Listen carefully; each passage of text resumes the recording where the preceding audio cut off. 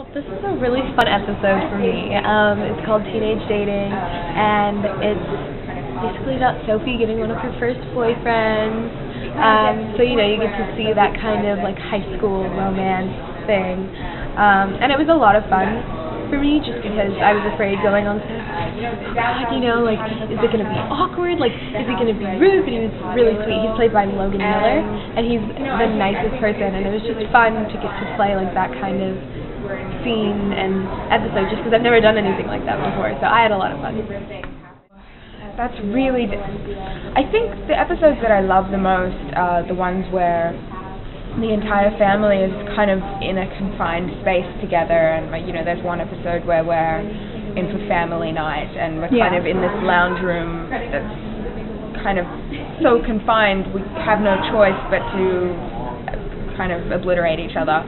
And then, in another episode we're in an RV camper, and it's those kind of moments where we're all kind of in such a small space that really create these kind of these back and forth exchanges between so many of us, and we have such great chemistry as a big group. It's a lot of fun.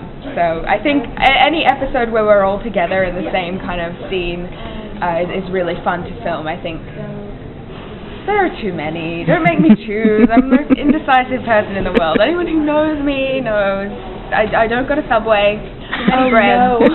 Too many lettuces. Too many choices. They're all so fun. It's really hard for me to pick. There's an episode called Teenage 60s, which was Sophie and Mackenzie's 15th birthday. They wanted to have a party, so they made it Mad Men themed. So we got to dress up in the little Mad Men dresses, and everyone called me a breath girl because I had my hair like how breath shampoo people do, apparently. So that was a lot of fun for me because I got to play dress up.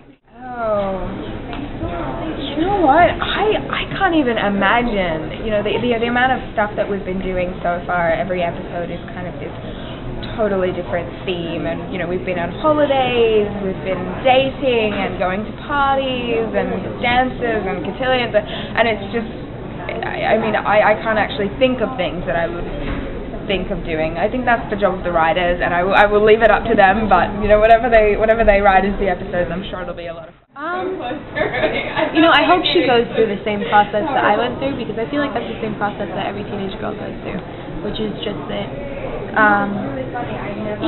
there's always an extent to growing up. You're in high school, you're dealing with all this stuff, like older boys and drama and all this stuff, so your mom is the most important person to have with you through all of that. And I've just recently learned that, because when you need someone to lash out at, you lash at your mom, and it's unfortunate, but I don't do it anymore, but I used to, when you're sad, when you want to cry about someone or something, you go to your mom. And I think that as season 2 progresses, and as the seasons progress, you'll start to notice that Sophie more and more is wait, I really do need my mom. She takes all this, for lack of a better word, she takes all this crap from me, and she still loves me, she still needs me, and I need her, that's something that every teenage girl goes through to an extent, and I can't wait to see Sophie go through that.